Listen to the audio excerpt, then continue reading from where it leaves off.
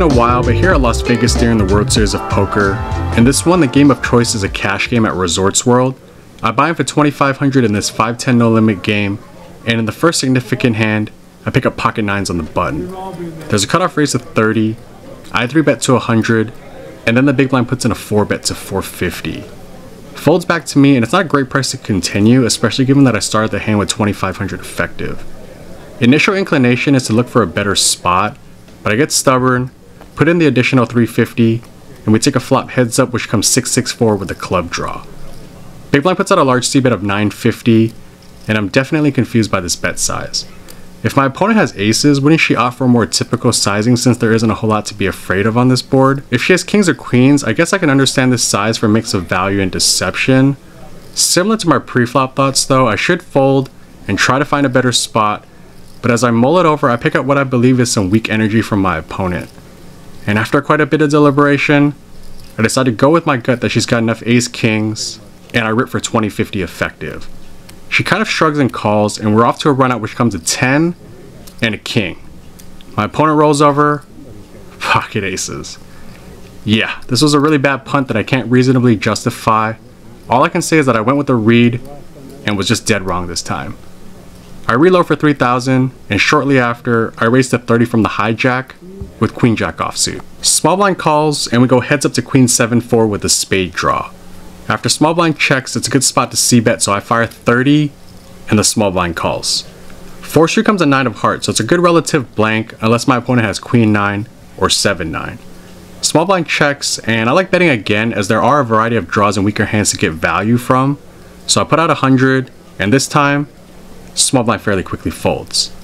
Take down a fairly straightforward one, and with red 9s not working out in the first hand, I'm hoping for a better result in this next one, with red 8s in the cutoff. I raise to 30, and the small blind calls. Flop comes jack jack deuce with a diamond draw, and just like the last hand, small blind check calls my c-bet of 30.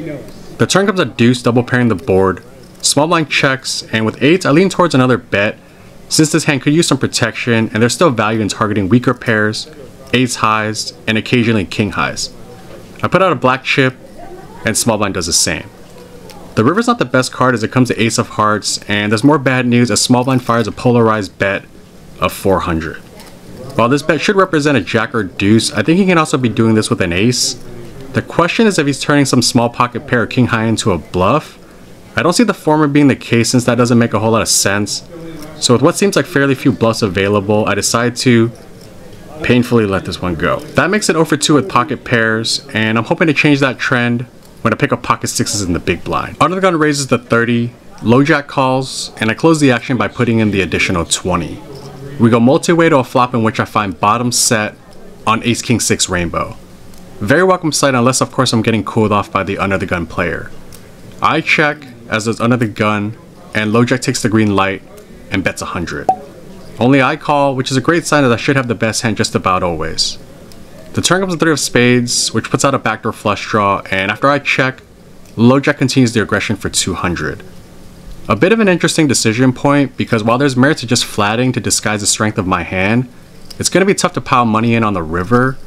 Raising might scare a naked ace off, but since I can have some bluffs available such as king x of spades and Broadway straight and combo draws, I opt to check raise to 600. This is the same opponent that stacked me when I had 9, so I'm hoping that might come into play as this could look like I'm trying to get revenge through a bluff. She does go well into the tank, and after some deliberation, she decides to let it go, unfortunately. Unable to fully capitalize on the situation, but with the other pairs not working out, it looks like all I had to do was make a deal with the devil to scoop a meaningful pot. Nice to get the stack heading in the right direction, as I next pick up king jack offsuit on the button. I raise to 30 and big blind repops to 140. I call and the flop comes queen jack 9, all red.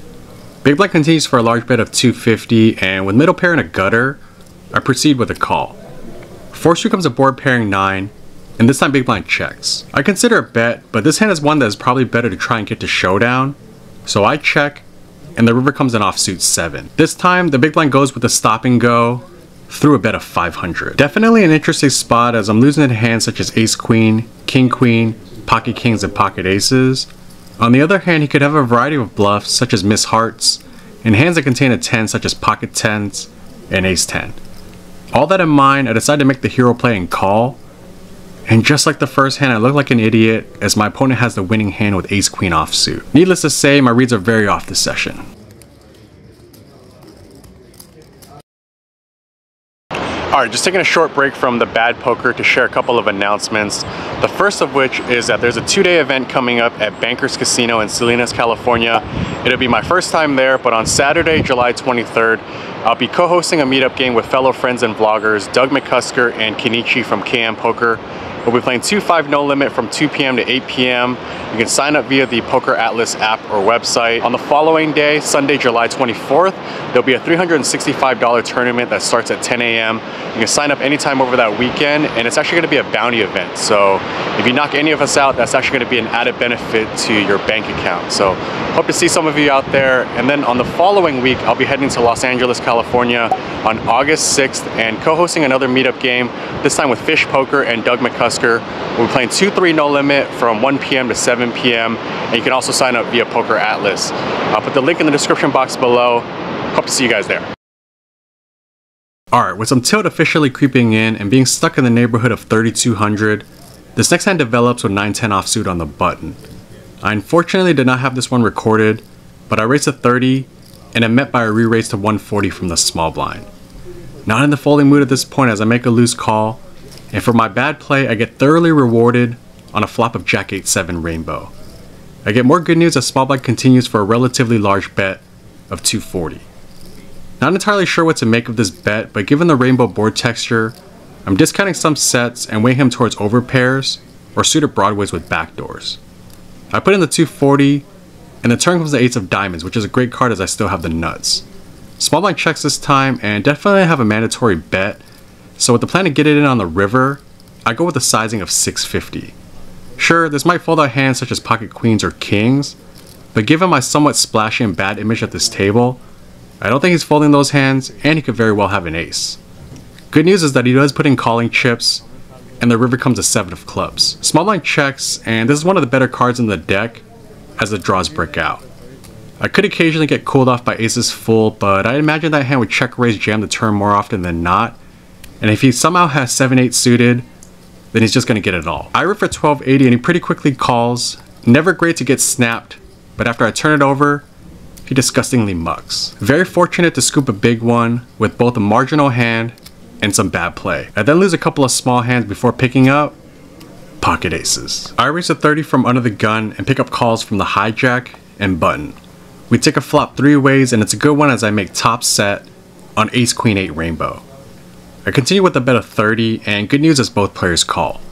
Force becomes a good card as it's the 6 of spades, so I still have the nuts, and this time I get tricky and check.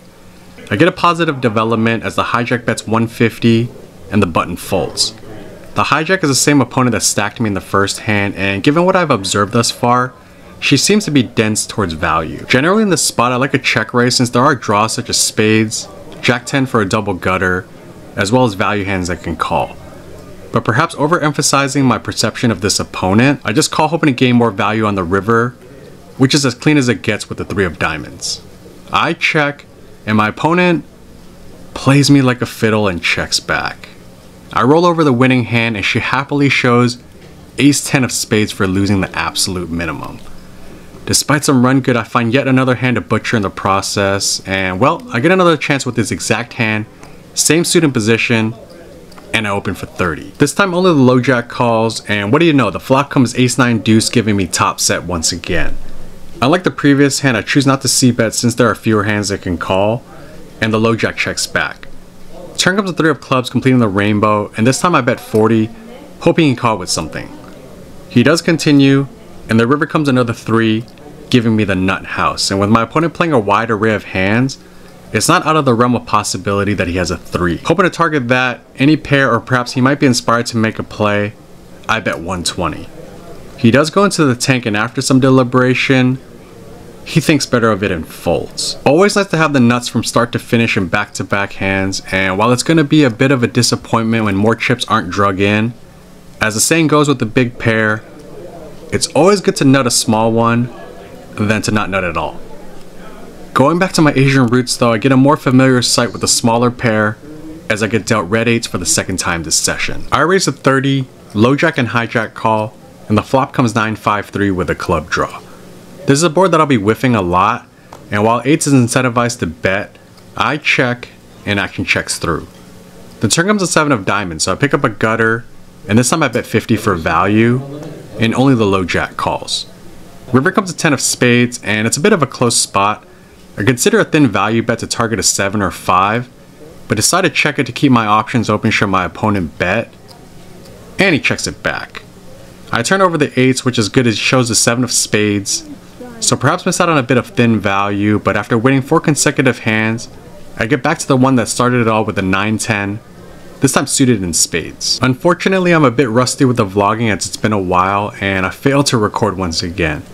But I start the action off by raising the 30 from middle position, and the same opponent that I beat with the 9-10 the last time, repops the 1-10. And well, if I'm continuing with the offsuit variety, I'm definitely not folding this one, and we go heads up to Jack 7-3 with 2 spades and a diamond, so I flop hard with a combo draw.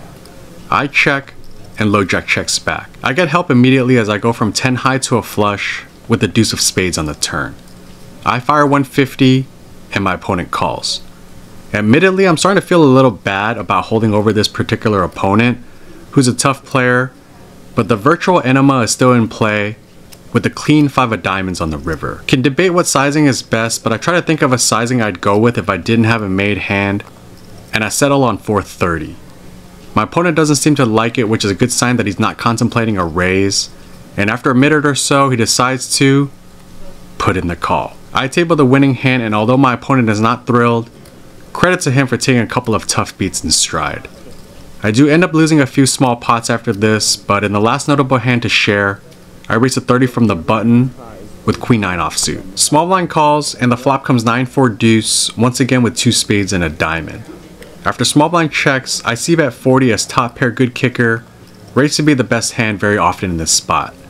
Small blind calls, and the turn comes to 8 of hearts. This time small blind leads for 90. Naturally, this feels like a block bet in an effort to set his own price to see a river, and while I can begin bluff catching by just calling, I do have a very vulnerable top pair. Combined with the fact that there are draws that will want to see a river, I don't want to give him a good price for that to happen, so I kick it up to 300. Can this be considered an overplay? Yeah, it can, but it's definitely not worse than taking Jamin Burton's vlog literally by sticking in 200 big blinds with 9s and be just about drawing dead. Anyways, after some consideration, small blind ends up releasing his hand, so the good news is that I was able to battle back quite a bit, but not all the way, as I did lose some back in a couple of PLO double board bomb pots to wrap up the session.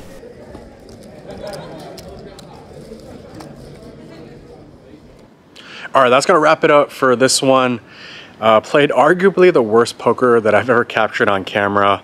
Got in the game for $5,500. At my worst point, I was stuck over $3,000.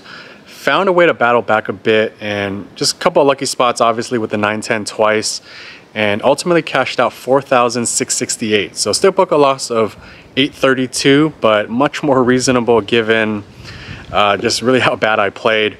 I don't think I did a good job in terms of changing gears, because prior to this cash game session, I actually made a deep run in the $400 Colossus. That event drew over 13,000 players, and I ended up getting 68th place. Got through day 1 and day 2, and I was actually the first one to bust on day 3, literally on the first hand. Got it in with ace-5 suited versus queen 10 off, and just couldn't double up in that spot. Pretty painful to come back for a day 3 and go out so quickly, but I don't know, still somewhat proud, I guess, of the moment. But anytime you get knocked out of a tournament, you're just gonna have a ton of disappointment. Did cash for $6,150, and with the buy-in being $400, that's a profit of $5,750 in that one. I really appreciate the sweat and positive support that I got from people that are close to me, fellow friends and vloggers such as Doug and Eric with Fish Poker, just to name a few. People, you know, sent me some nice messages on Twitter, on YouTube comments, and even in person. So really thank you guys for that support, and hope I can make a deep run next time in a big time tournament. But yeah, just one more thing to touch on, and I don't mean to end the video on a somber note, but I have been kicking the idea around of ending the vlog. It's something that has crossed my mind over the last 4 to 6 weeks, and that's partially the reason I haven't put out a video in a while, but also because I was at the World Series of Poker and just wanted to focus on playing. And as you guys know, recording and editing takes a ton of time. But yeah, to be open and honest, it's been a mix of burnout combined with the level of engagement that has really gone down on the videos, more so than it's ever been for me in the past. I think that's a mix of, you know, people going out there a little bit more and not being stuck at home watching videos. You know, a lot of you are out there at the World Series of Poker, and the last thing you want to do is watch poker content when you're just in front of poker all day. But, you know, combined with those two things, it has me a little bit less motivated and inspired to put out videos. That said, I did have a really great time putting this one together, and I am looking forward to the upcoming meetup games. And those are always opportunities for, you know, me to meet a lot of you in person and break this virtual barrier. And I actually do find a lot of motivation and inspiration through those events. So not fully convinced that I want to put an end to things, but it is something that I'm thinking about. But you guys always do a really good job of, you know, being super positive in the comments with the views and the likes and all that good stuff. So hope to keep it going at least for a few more videos, that's for sure, but just wanted to kind of put that out there and kind of let you guys know what I'm thinking. All that said, I really do appreciate all the support. I really have enjoyed this ride up to this point, and you know, we'll just see what happens next. But with that, I'll see you in the next video.